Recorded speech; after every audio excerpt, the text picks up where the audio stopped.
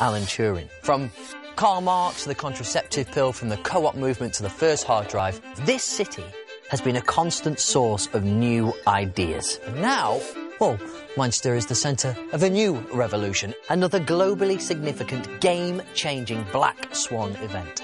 And it's called graphene.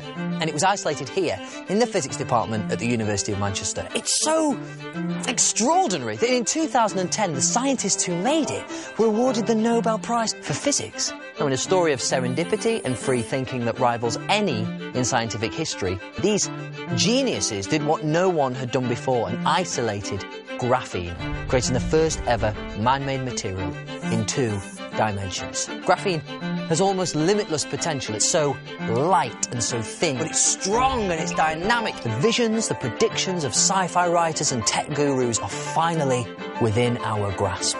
It is a carbon sheet, 1 atom thick, but 200 times stronger than steel.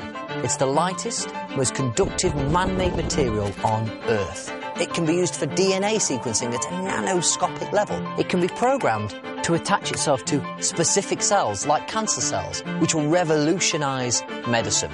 It's almost completely impermeable. It could be fundamental to the storage and transport of fuels of the future. It stretches, it twists, it rolls to create bendable devices, not just touchscreens, but flexible, transparent components.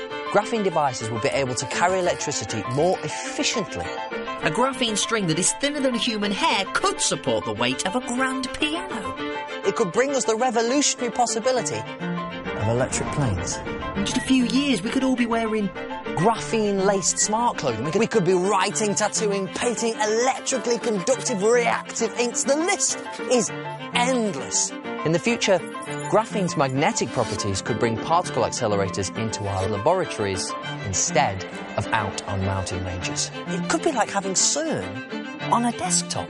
And it is all because of graphene. And it was discovered here at the University of Manchester lab in a city that has always encouraged new ideas. The material of the future in a revolutionary city. It's a free exchange of ideas in a city of innovation. I mean, wow. See, for this city, it's not so much a question of where do we start. It's more about where do we go next?